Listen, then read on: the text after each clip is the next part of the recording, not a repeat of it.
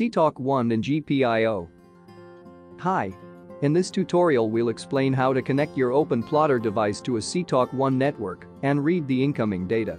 For this you'll need a Raspberry Pi with Openplotter installed on it, an instrument to read the data from, an optocoupler, a resistor of 4.7 kilo-ohm and some wires. Seatalk or Seatalk-1 is an old protocol created by Raymarine based on NMEA 0183. It used to be very popular, and there are many devices still in use. The protocol is now replaced by NMEA 2000, and recently a new proprietary standard came out called NMEA 1net. An open-source alternative that we'll use in this tutorial is Signal K. For the purpose of this tutorial we'll use a wind vane to read out the data, but any device using Seatalk should work. Seatalk uses 3 wires, connected in parallel to all devices on the bus, a black or gray ground wire, a yellow wire for serial data, and a red wire for power. As the Seatalk network uses 12 volt and our Pi needs a lower voltage for the signal, we need to use an optocoupler to protect the Pi from this high voltage. These optocouplers are cheap and can be bought for about €5. You'll also need a resistor of 4.7 kilo-ohm to connect to the ground wire. Once everything is connected, we can configure Openplotter to read and display the incoming data using the GPIO pins on the Raspberry Pi. Start the GPIO application. If you haven't installed the GPIO app, you can use the Settings app to install it. In the Seatalk-1 tab, you can add a device.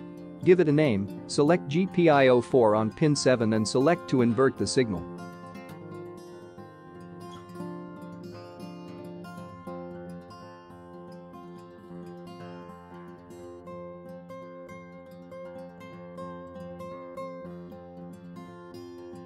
Next we need to approve the device in Signal K.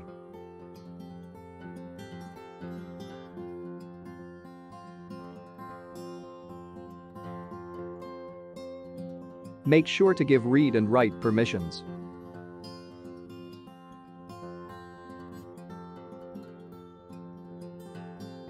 Then hit refresh in the GPIO app. Now we can go to the dashboard, where the new device is automatically added. We can see the speed go up when I spin the anemometer.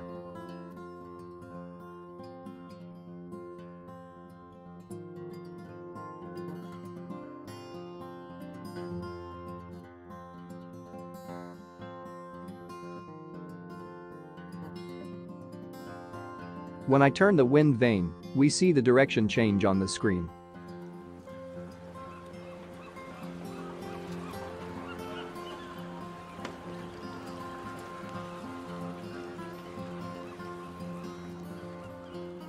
I hope you enjoyed the tutorial.